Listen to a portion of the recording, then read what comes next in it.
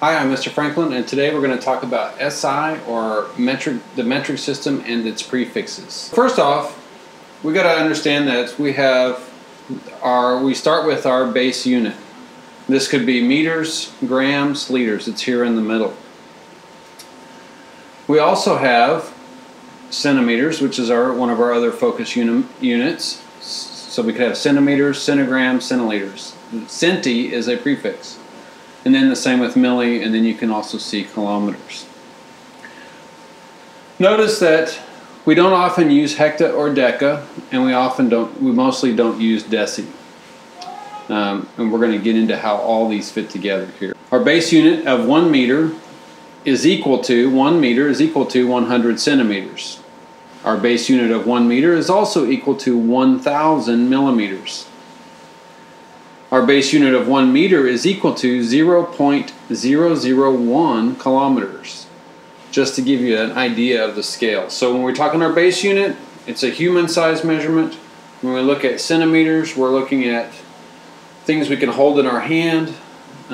Millimeters is really fine tuning small measurements. And if we go smaller than that, we're dealing with microscopic stuff and beyond. If we go above kilo, we're dealing with really super big. Another way to look at this, though, is if you look at each base unit, notice that I have like a staircase set over the top of our prefixes. But if you start at 1 meter here in the middle and then go down to deci, it's a step of 10. It's a factor of 10. So there are 10 decimeters in 1 meter. If we go from deci to centi, it's another factor of 10. And then from centi to milli, it's another factor of 10. If we go up above our base unit, they also change by factors of 10. So each step is a factor of 10. Now, if I was going to start the base unit and go to kilo, so I'm at meters and I'm going to kilometers, I could go up by a factor of 10. But I would do it 3 times. So 10 times 10 times 10 equals 1,000. 10 times 10 is 100. 100 times 10 is 1,000. If we expand this out and we just look at our base unit, going from our base unit of meters to kilometers, there were 3 steps. So 1 step to deca, 2nd step to hecta, and a 3rd step to kilo. So base unit to kilo, there's our 3 steps. From kilo to mega, which most of us computer savvy people, we are in the technology era, we are used to hearing kilobytes, megabytes, gigabytes. Well, those same prefixes can be used for meters as well.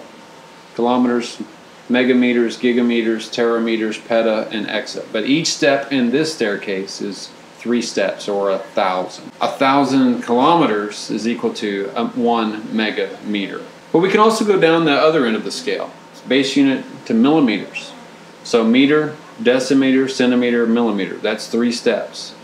From millimeter to micrometer, or micrometer, is 3 steps, so times 1,000. Micrometer to, or micrometer to nanometer is another 3 steps. Nano to pico, 3 steps, or 1,000. Pico to femto, and then atto. So when we're getting into pico, the diameter of an atom, of the hydrogen atom, is in picometers. Okay, so we're talking super tiny. Microscope can't even really see it. Femto and atto is even super smaller. One way to remember this, because honestly this can get quite confusing, is by this mnemonic. King Henry died by drinking chocolate milk. Kilo is king, hecto is Henry, died is deca, by is our base unit, drinking deci, chocolate, centi, and milk is milli. So I say it, King Henry died by drinking chocolate milk, and I just do it. King Henry died while drinking chocolate milk. While or by, okay? And that could be meter, liter, or grams. Okay, whatever that base unit is, okay? Most science teachers will show you that King Henry died by drinking chocolate milk. I've also come up with more for the smaller end of things, because we don't deal with it as often as the big stuff. King Henry died by drinking chocolate milk, missing no pinkies Friday afternoon. So we can take another look at this. King Henry died by drinking chocolate milk. Micro, I always do this backwards, micro, missing, no, pinkies, Friday afternoon. These are all lowercase. Kilo, hecta, deca, base unit, deci, centi, milli. Micro, well, this is the Greek letter mu. You might want to Google it and see how it's actually written. This is just a regular N, if you can read my writing, for nano, P for pico, F for femto, and A for atom. Okay? And they're all lowercase.